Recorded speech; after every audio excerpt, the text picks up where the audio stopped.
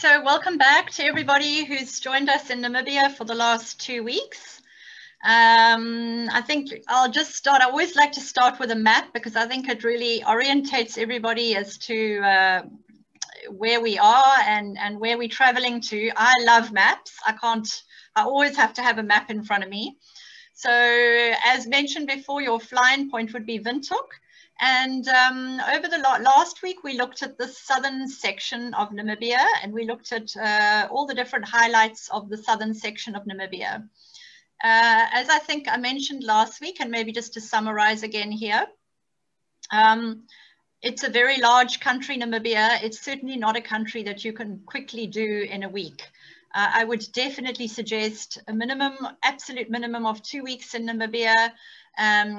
In fact, preferably 3 if you have the time, but definitely a minimum of 2 weeks. Last week we covered the southern section of Namibia, and I think we looked at that in a 10-day itinerary. And this week what we're going to do is we're going to look at this northern section of Namibia over here, including the Caprivi Strip. Now, I think what I just want to mention before we start is I'm going to take you today from Swakopmund, which is where we ended last time. I'm going to take you up to the Damaraland region, which is over here. I'm going to take you into Koakaland over here, and then up to the Kunene River up north. Then we will go into Etosha National Park, and I will take you across to Rundu, and then into the Caprivi Strip over here. So this is not necessarily, this in its own right is an itinerary that you could do in 2 weeks, just this northern section here. And next week what I will do is I'll end off by summarizing, after we've done the flying safaris, realistically what one can easily do in a 2-week self-drive trip incorporating the north and the south. So I'm going to start off by taking you up to Damaraland. So Damaraland is about a 4.5-hour drive from Swakopmund in a northerly direction up to Damaraland. This area, this is Mawani Mountain Camp. It's a beautiful, well-known little camp in Damaraland. What I absolutely love about it, and you can see here, is how they've built the tents right into these massive granite boulders. So they've got 15 tents in this area, in the lodge, each of them with canvas walls and a beautiful thatched roof. And I think what is the most exquisite thing about this lodge is you can see the absolutely magnificent views. They have the most beautiful sundowner deck where you can sit and watch the sun going down over this valley. Activities in and around this area there's a lot of different things one can do. So first of all, Twyfelfontein. You can see in the top left-hand side here, Twyfelfontein is now a UNESCO World Heritage Site. It was declared a World Heritage Site in 2007. There are approximately 2,500 sand rock art paintings in this area, which is quite an extraordinary number for a relatively small area. Most of them depicting wildlife or hunting.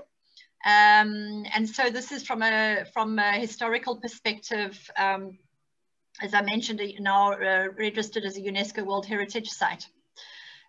This is taken from the Brandberg. The Brandberg is the highest mountain range in the area and just offers the most beautiful scenic photographs. And then in the bottom right-hand corner here, it's also very well known in this area for what they call the petrified forest. So the petrified forest, in fact, is these large sort of wooden tree trunks that they've found, which they believe are about 280 million years old. And in fact, they've traced them back to trees that were found once upon a time in the European region.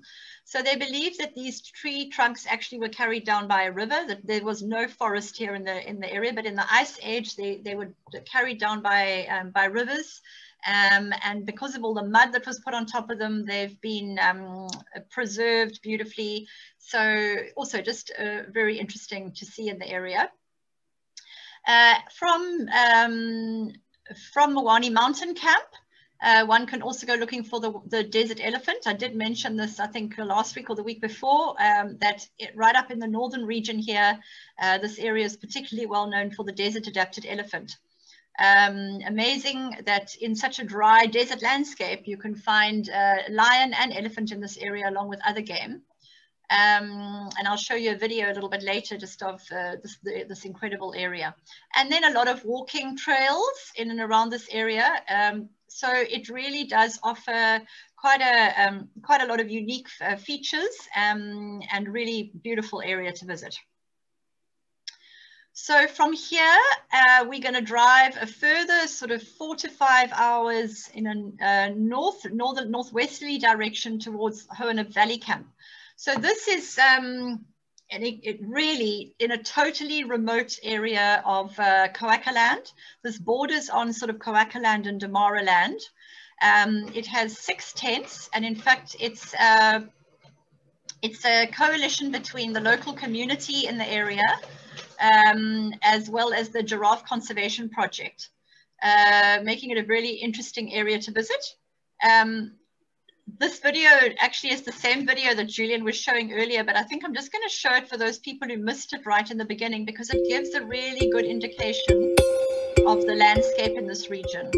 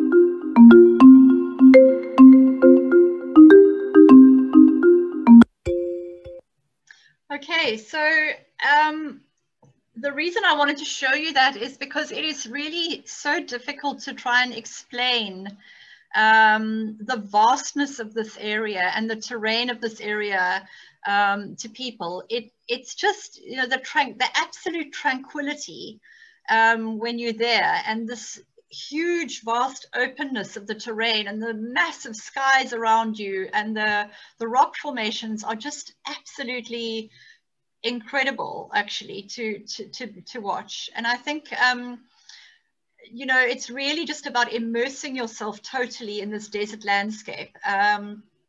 So as I mentioned earlier, the activities that one would do here would be the desert elephant, game drives. You can also go rhino tracking on foot in this area, walking. It's all about really immersing yourself in this total tranquility of this peaceful desert landscape. I did also mention that this is a joint venture between the local communities and the Giraffe Conservation Project. So I think, let me speak a little bit more about the Himba tribe. The Himba tribe, when you speak about northern Namibia, is the one sort of thing that everyone, that comes to mind, and that many people want to visit the Himba tribes because of the beauty of these people. And you can just see here so many photographs that you would have seen sort of taken here on the right-hand picture here. So the Himba are a nomadic tribe that moved over the border from Angola many centuries ago. Obviously, due to sort of modern civilization, many of them are now living more in communities and in villages as opposed to being totally nomadic. But traditionally, they are a totally nomadic tribe that, you know, that sort of wandered towards wherever they can find the water. They obviously have livestock. And the one thing that Himba are known for is their jewelry and their sort of adornments. They adorn their bodies in a special sort of mud and type thing that acts as a natural sunscreen and gives them this beautiful reddish, you know, color. They really are beautiful to photograph, and an incredible community. So you can go and visit the Himba communities, and with small groups, with a guide, only with a guide, and really learn about. You can imagine that their knowledge on the area, their knowledge on the landscape is just so incredible, and they've got so much to share on their traditions. They've got very strong traditions, which is really also so interesting to learn about. So that's something that most people really are very interested in at some stage, being in the north, visiting a Himba community. So just going back, I like to always show you where we've traveled. So we've gone from Swakopmund up to the Brandberg area and further north into Coacaland, right? That's in this area here. Now I'm going to take you up to the Kunene River, and then we're going to go down to Etosha National Park. So again, totally different landscape. And I think that is what makes this northern region of Namibia so absolutely fascinating, is that the contrasts are just so incredible, from your total dry, rocky, mountainous desert landscape. And the Coacaland in particular is really known for that. The vastness and the mountains and the dry riverbeds are really unique. And then suddenly we come up to the border of Namibia and Angola, and along that border is the Kunene River. So there are quite a few lodges along this river, and there are two sets of waterfalls. There's the Ruacana Falls and the Epupa Falls. Kunene River Lodge is slightly closer to close to the Ruacana Falls. These are not, for those of you who sort of came with us to Zimbabwe, these are not the Victoria Falls by any manner of means. But I think here it's just the incredible striking contrast of having these waterfalls in this river literally surrounded by the desert landscape around it. Just makes for some really interesting landscape photography. So activities in and around Kunene River Lodge would really revolve around walking, lots of walks, you know, along the river, walks to the waterfalls. You can also go and visit the Himba communities from these areas. So they do take you on morning or afternoon trips to visit the Himba communities. And then, of course, There's canoeing on the river as well as whitewater rafting. So whitewater rafting, depending on where you are on the river, can sort of go from just a sort of a half day, 2 to 3 hour trip, right up to a 4-day whitewater rafting excursion down the Kunene River, which is obviously, you know, going down quite a lot of rapids as well. But certainly depending on your level, you don't need prior experience, and depending on whether you're just wanting sort of a gentle cruise down the river, or whether you're wanting something a little bit more adventurous, there are different trips for different styles of coming down the river. Kunene River Lodge has got the most beautiful deck, literally, which is built out over the river. It's a beautiful place just to sit and watch the sunset. You know, just to sit and watch the stars at night. It really is a gorgeous spot. Right, so coming down to Etosha National Park. Etosha is Namibia's most well-known national park. And it's probably what it's most known for is its massive salt pan. So the salt pan can be seen from space. It's about 4,800 square kilometers, and it's about 25% of the size of Etosha. It's a dry clay pan. During the summer rainfall times, there is some water in this pan, and that attracts massive amount of bird life, particularly flamingos. There can be thousands of flamingos over the rainy season in this clay pan. They all come in search of the nutrient-rich sort of clay in this area. But I think what makes Etosha so unique is the fact that the landscape around here is so open and so dry. So we have 4 of the big 5 in Etosha. You will find elephant, lion, leopard, and rhino. They don't have buffalo here. And of course, you will find cheetah and hyena, many giraffe, and lots of plains game. And this picture down in the right here is such a typical picture of a waterhole in Etosha. So of course, everything in Etosha revolves around the waterholes. The game literally move towards the waterholes throughout the day, coming down to the waterholes to drink, because there is no sort of other natural water around. And many of the lodges that are situated within Etosha National Park are built around these waterholes, making them really incredible. You know, you don't even need to go out on a game drive, because really the game comes to you. And this, you know, I always say this sort of picture here of the elephants and the zebra and the giraffe and everything sort of in one space is very, very typical of game viewing in the Etosha National Park. So I'm going to take you to 2 different lodges today. The one is Ongava Lodge. The reason that I've chosen these 2 lodges in particular, in fact, is because both of them have great photographic hides. So Ongava Lodge is situated in a private reserve on the southwestern corner of Etosha National Park. You can see, I think what I love about Ongava is the fact that it's situated here. You can see right over a waterhole, so you don't really need to go far. You can literally be sitting and watching the game come to you. They have got great game viewing in the area, but they also do day trips. They've got their own access into Etosha National Park, so they'll take you into Etosha for day trips into the park. However, the game viewing on their reserve is also really great. And these are pictures taken from their photographic hide. So you can see it's water level, the photographic hide. And we've mentioned photographic hides before. I think it just really gives you an amazing ability to get really up close to the game and to be able to photograph them sort of at eye level as opposed to looking down. Looking down on the game is really unique. This picture here on the right hand corner is the Blackfest Springbok, which is quite unique to this area. Yeah, just a really, really beautiful lodge with a great hide around the waterhole. The other one that I wanted to take you to is Onguma. Onguma is on the eastern side of Etosha. Again, a private reserve bordering right on Etosha National Park.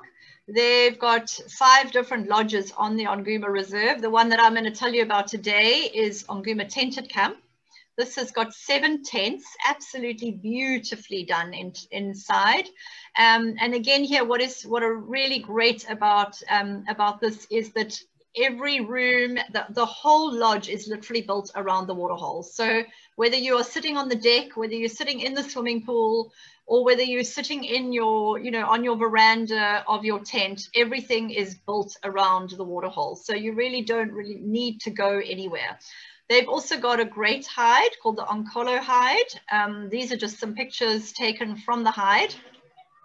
And again, it's really, I think the thing about Etosha is the game comes to you, which just makes it quite a unique destination to be in.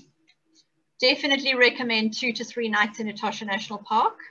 It's definitely not a one-night stop. I always say 3 nights is ideal in any of the lodge destinations. Yeah, I second that, Nikki. Yeah, I think that Etosha, even if you stay a week, you could actually do quite a lot of different kinds of photography there.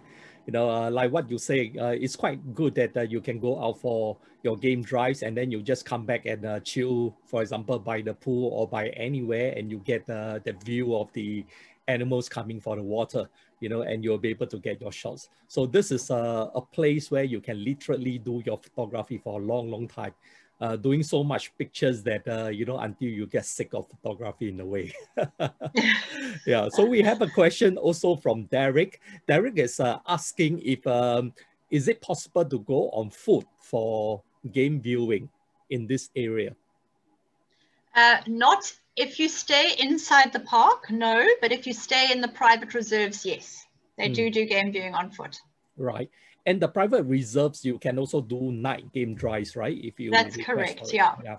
So I think we covered that a little bit, didn't we, when we did South Africa, in fact, sort of the difference. So in the private reserves, there's a lot less restrictions. So you can do night game drives, you can do walking safaris, you can do rhino tracking on foot. It gives you a lot more flexibility. If you're staying in the park itself, you need to be back normally by 6 o'clock at night. You need to be, so you can go out on your game drives during the day, but by dusk you need to be back in camp. One thing that I did mention, so probably the 3 most well-known camps in Etosha are Okakuyo, Namutoni, and Hulali. All 3 really well-known camps within the park.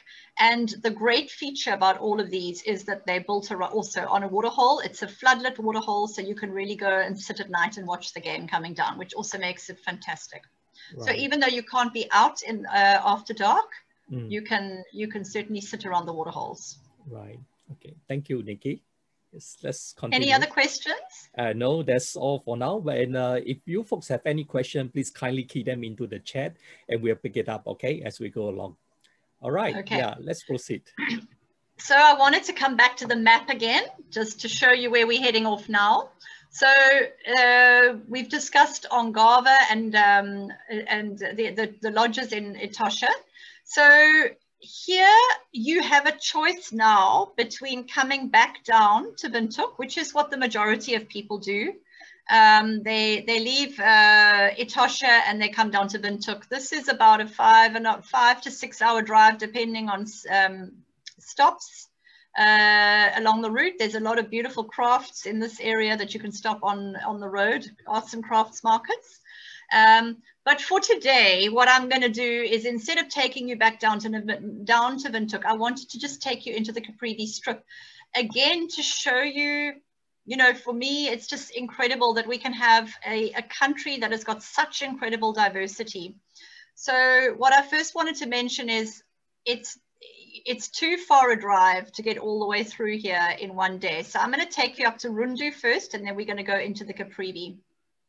So at Rundu, we normally use Hakusemba River Lodge, close to just 16 kilometers outside of Rundu, and situated again right on the river. It's a beautiful, beautiful lodge with 20 rooms. The activities one would do here are very much revolved around fishing. and it's an incredible bird watching area. So if there are birders amongst you, there are at least, they say there's about 300 endemic species, bird species that are found that are in this area. So it's really a fantastic bird watching area. They take you out on birding safaris early in the morning with specialist birding guides for those of you who are interested in birding. As I mentioned, fishing, and then of course just cruising down the river on sundowner cruises, canoeing, and really just, it's a great place to just be and relax. Again, it's just quiet, it's tranquil, it's really beautiful. Perhaps just one thing to mention, because that I just thought about now, this whole area is not a river that you can swim in. There are crocodiles and hippos in the area. So it's definitely not an area to be swimming in the river. Okay. And right, then I'm going to take you right across the Caprivi to Nambwa Tented Lodge. So this is a beautiful tented camp, and it's built right up into the treetops.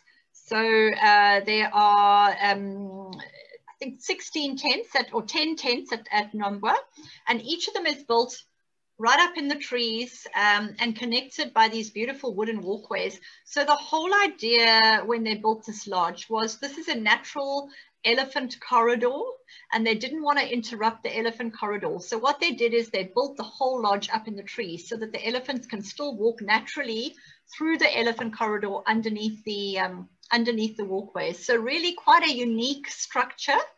And of course, it just, I mean, the views from these, you know, from the tents are just absolutely incredible across the floodplains. Really, really beautiful. The main area has got the most gorgeous deck, which has got incredible views. Everything here, as is really in Namibia, everything in Namibia is very much done outdoors. So your dining will be outdoor dining. Everything is really revolved around you being able to feel that expansive environment, to really be able to see the stars at night, and to get a feeling of that massive space around you, which is what makes Namibia so totally unique. These are really beautiful, beautiful tents, and I'm going to show you a video now. And of course, the activities here around this area revolve around, you can do game drives, a lot of water-based activities, so river cruises. Birding, of course, is absolutely exceptional again in this area. So I thought I would end off again by showing you a video on Nambwa. And I think why I wanted to show you a video here as well as the one on Hohenab Desert Camp is, again, just to show you, you know, you're going to see now the one really is such a reflection of the desert landscape of Namibia. And here, you know, for those of you who've kind of followed us through Botswana, you will get a feel of a little bit like being in the Okavango Delta again. So it's a country that really offers such variety in all the different regions that you travel through. So I'm going to show you this video.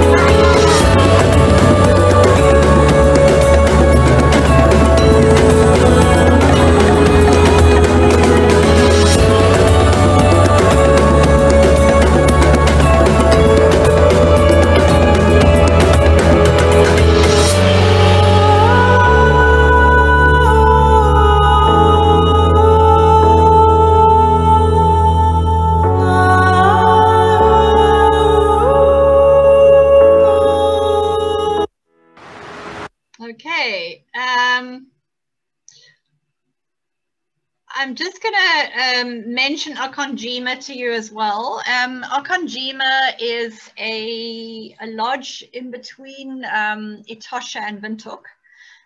So I mentioned to you, for some people that are not going to go into Caprivi, they would come down from Etosha down to Windhoek.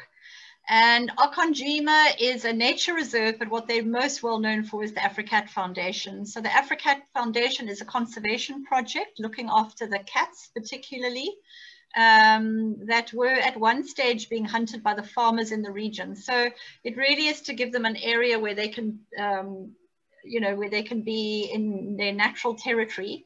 And it's a really great lodge to sort of spend your last night on your way down between Etosha and heading back to Windhoek. So that is northern Namibia in a nutshell. Hopefully it's given you an idea of all the different landscapes that northern Namibia has to offer, as well as the incredible cultural experiences and wildlife experiences. So any questions? Yes, folks, if you've got any questions, please key them into the chat and we will pick them up, okay? And, Nikki, the area that you have covered, like the north, when you look on the map, it doesn't look like it's a very, very big area. You see, right? It is. Yeah. I think that's the challenge that most people have. They wouldn't really realize it until they get on like to Namibia, and then they start to drive, and then they realize, oh, why is it like I'm seeing this never-ending landscape, and then I'm not getting to my next destination yet. Yeah. And sure, Julian. Yeah, and I understand the north is also harder to drive around, right? Because of the road conditions. Yeah. Yeah. So do you have an indication? So definitely this region that I've spoken about, and let me just maybe be clear about that. So just to give you an idea, the different properties that we've covered today, you're looking at I'd say between 4 and 5.5 hours driving time between each of these properties. And the further north that you go, specifically in the Coacaland region, which is right up in that northwestern region between the Kunene River, right up in the north, and Damaraland, and sort of right up against the Skeleton Coast region, is very remote. So it's really remote. I mean, I think that is what makes it so absolutely beautiful. It's a totally true wilderness area. But the roads are, for example, the road up to the Kunene River is generally gravel road.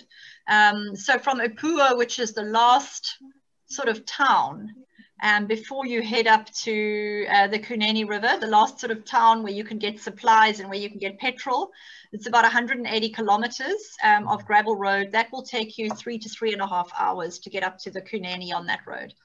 So, none of these places, which is why I say, for example, you would not go up there and spend one night, because it's, it's just too far, too far to drive on gravel road. So next week, what we're going to do is we're going to look at some fly-in options as well.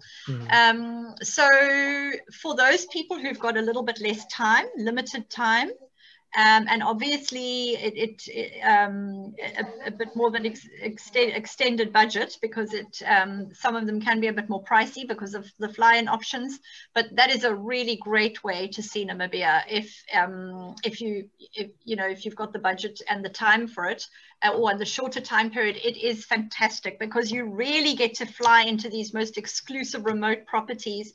And just get that feeling. Also, just flying over Namibia is just incredible. Flying over this desert landscape, and really getting a good feeling of the expanse of it is just so phenomenal. So what a lot of people do, and we'll have a look at that next week as well, is a lot of people do part of it as a self-drive, and then they do extensions, flying extensions into, for example, the Skeleton Coast, or you could fly into Caprivi area. You could fly into into Vic Falls even. It's a great, that little trip that we did today is a really good combination to then end in Victoria Falls. So from the Caprivi region where we looked at today, the last video that I showed you, from there it's very easy to get across to Kasane, which is in Chobe National Park, or basically the border where the countries all meet, where Zimbabwe, Namibia, Zambia, Botswana, that area, they all sort of meet there at Kazangula. Very easy to get across there. So really easy to combine that, for example, with Victoria Falls or Toby, in fact. Okay. So we'll look a little bit more at that next week. But yes, to answer your question, Julian, definitely. I mean, what is really appealing here in the north is the remoteness of these areas, but one definitely has to realize that the distances are far. Yes. Okay. Yeah. And then we have that question from Susie, is asking what's like the nearest airport to the camps in Caprivi. That isn't an airport, just an airstrip, right? Yeah. Technically. Yeah, so some of the lodges have got their own private airstrip. Otherwise, Katima Malilo is the biggest airport in the Caprivi Strip is Katima. Or alternatively, if you're doing it as a combination, for example, with Victoria Falls or Kasane, you could even fly into Kasane, which is on the Botswana side of the border, but you could cross over there. Right. So Nikki, because it's so similar to Botswana, for example, in terms of the offerings that you can get, they are almost similar, you know. So what about the price point? Are they similar to like Botswana? Because everyone knows that Botswana is like one of the most expensive destinations. But how about here in Caprivi? Yeah, you know, I think the other thing that's great about Namibia, which we haven't spoken about, but Namibia is quite interesting destination, and that what they do is in a lot of these camps, they have a variety of accommodation options. So right from camping, because Namibia is a big sort of, a lot of people do overland sort of camping type safaris with 4x4 vehicles. So they have camping options right up to sort of a more 3-star option, right up to a 5-star option, which is quite unique, actually. It's not in a lot of places, excuse me, where you get all of those options at one lodge. So you find this quite a lot in Namibia, which is really nice because it means you can hit at various different price points. And the same thing goes in the Caprivi. You know, you get some really well-priced lodges, and then you get some that are obviously, you know, your higher end 5-star. I would definitely say from a price perspective, remember in Namibia, you are paying, or the currency is the Namibian dollar. The Namibian dollar is common rated with the South African rand. Okay, so you've definitely got major benefits on the exchange rate. Yeah. Whereas the moment you go into Botswana or Zimbabwe, you've got US dollar currency. Yeah. So definitely from a price perspective, to stay on the Caprivi side is a more affordable price. Yeah. So just for our friends on the call here today, roughly the rate for this 2 weeks is about $1 to 10.8 rand. Okay, so that's what you can change for. So it's like almost like 1 to 11. Yeah, that's the like the rate, you know, which is really, really good if you're spending fantastic, in Namibia or in South Africa. Okay. Yeah. Yeah. And then we have this question from JP. JP is then asking about the organization of the trip. And then, you know, because everyone have like limited time. And if we are looking at 2 weeks, would we then be covering North and South or a mix?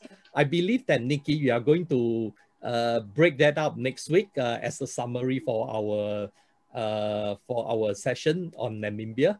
But I guess just to also answer JP for now is that yes, when we are going to do a trip to Namibia, we will be doing the south and the north. But then obviously we can't go to everywhere, and we can't go too far south, for example, or too far north. So it's still a loop around, but we'll have really a lot of time for photography. You know, we'll wake up very early, we'll set off early. You will have your sunrise, sunset, and astro, and everything else under the sun. Yeah, so that's what the trip will be about. Yeah. So hope that answered your question. Yeah. Okay. Do we have more questions coming in from our friends here? Yeah.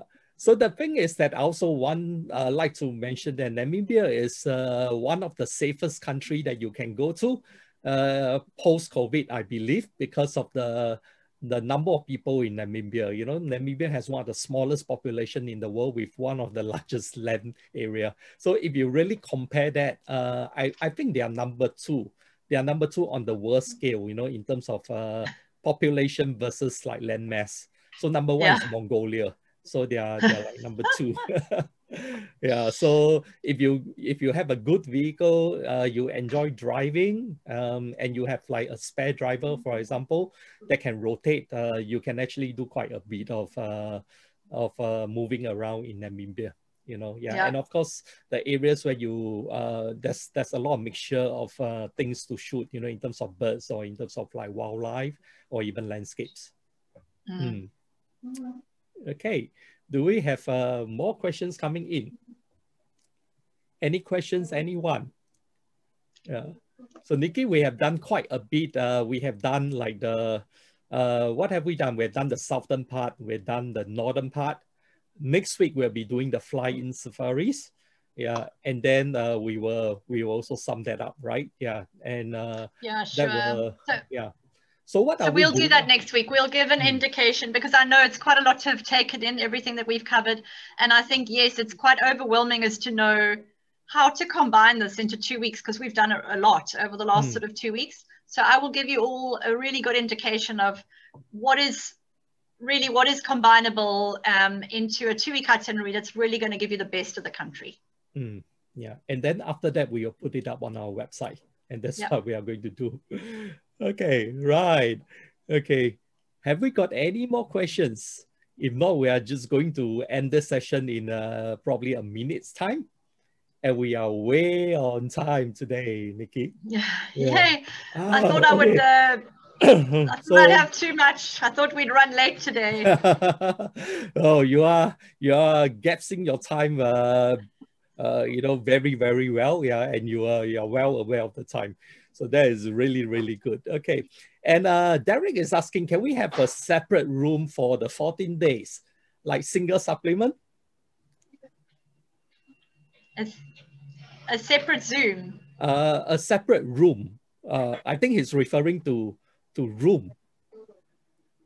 Sorry, Zoom or room. I think it's Zoom, probably I think. room. Yeah, he's referring to like maybe single supplement. Yeah. No, I think he's referring to another webinar. Oh, another webinar. Okay. Yeah, I think, Derek, what I will do is next week, because I know this is something that a lot of people are interested in, I'm going to focus, we'll split it. So we'll do half of it next week on the fly-ins, just to give you an idea of where one can go really remotely, that one only can get by plane. But we will spend at least, we'll try and spend half of it just discussing the itinerary that we'll do next year. So for you guys. Yeah. Okay. And if we feel that we need extra time on that, then you know, we can see, we can maybe fit in another one. Yeah. Okay. I see somebody's asking where we're going after Namibia. There we go. So where are we flying to? Yeah, where should we go? Maybe our friends can tell us, where would you want us to go? Let's see some response. Okay? Yeah, let's see. Where do you want us to go? Chat. Wow. Okay, where else? Oh, Chad is an interesting destination, you know, but not many people or not many agencies are actually doing that at this moment. Yeah. So because the situation could be quite volatile, but Chad is one of the best places in the world for astrophotography. You know, absolutely dark, very, very dark place. Yeah. So that's what it is. But obviously in South Africa, you get that too, you know, like in Sutherland. Yeah. Sutherland is very, very dark and it's very good for astrophotography. Okay. And actually all over, I mean, if you know, a lot of these camps that we've spoken to are just so remote, you know, that Namibia is incredible. I mean, there's just so little light pollution in Namibia, you know. Yeah. Antarctica. Before it melts away. Yeah, you can actually fly to Antarctica from South Africa, you know, you go on the white desert. Yeah. And Nikki can arrange for you to fly from South Africa to Antarctica. Yeah. So Kenya or Tanzania, there we go. Okay. And the other thing is, Sue Ann, Islands. for Chad, it's a very, very expensive package because technically there's nobody going there, you know, too much. And then if you want like for a certain level of comfort, some of the packages can be like 15,000 US dollars or 17,000 US dollars, you know, yeah, for like 15 days. So which is actually quite expensive. All right, Mauritius, Madagascar, Seychelles. Yeah, but why nobody say South Africa? Oh, you know, this is disappointing. Okay. Well, we've already done South Africa. We've already done South Africa. Okay, and a lot of these lovely people have been on board since day one for the last 14 weeks now. So, yes, should we let them in? Should we tell them where we're going next, Julian? Okay, next we are going to we are going to Mozambique. Yeah, we'll be going to Mozambique first, right? Yeah, we'll be in Mozambique for a week, okay, and then we will fly again. How about that? Okay, so you just give a little intro to Mozambique so that you are aware of also that country in the Southern African map, okay, and then we will then move on to two other locations, which I will just keep it under wraps for now. We'll tell you if you attend. Okay. Right. Okay. And then, yeah, some of these places like Congo and all this, yeah, which is quite nice, but it can be quite volatile, you know, and we don't really recommend folks to go there. You know, just for safety. Yeah.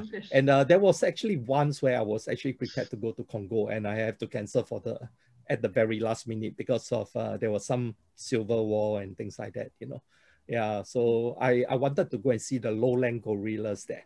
Yeah, but I couldn't go. Okay, yeah. So yeah, and we were, yes, gradually as we go along, yeah, maybe the part in East Africa like Kenya and Tanzania, we will definitely cover that. Yeah, and we just have to get Nikki to start to work out her links in that area, and then we can work out something too. Okay, yeah, but we'll be happy to, in fact, we are thinking of doing like a coffee chat session if you guys are interested at some point in December. Maybe what we'll do is that we'll have a little session where you guys can come in. And of course, you can come in anytime and you can drop out anytime. You know, it's just basically just for a chat. If you have questions then, okay, of any of the sessions that we have covered so far, and maybe some of the other things that you'd like to find out a little bit more about Africa, please come in and join us for those sessions. You know, bring your coffee along. Yeah, or you can order some coffee and send it to our place. Will be very much appreciated. Yeah, or else join us for those sessions, and then you can come with your questions and we'll help you with them at the same time. So we're really happy to share about Africa with you. Okay. Yeah, so let's look out after that, the fly-in safaris and the summary to Namibia, and then we'll cover Mozambique the week after. Okay, right. And are there any more questions? Okay. See, our friends are very, very active, which is excellent. Yeah, that is what we want to see. Any beer there? There we go. Yeah. Is that in the chat session? You can do beer or coffee. That's okay. Yeah. You know, if I could send a beer to you via Zoom, I would do that. Yeah. But I guess you just have to prepare your own, Derek. Okay. Yeah. All right. So I guess we don't have any more questions already. And then I like to thank Nikki once again. You know, this is such a difficult topic to prepare because of the immense amount of information that you have, especially, you know, through these sessions. There were so many of them. And every week, you know, you have to look out for new things to present in terms of like the pictures and also the information and stuff like that. So really, thank you so much. Thank you on behalf of everyone here. And then obviously we have to thank all our friends for coming in. Yeah, and hope to see you again next week. Okay, yeah. And have a great week ahead. Bye-bye. Okay, till next week. Bye, everyone. Right.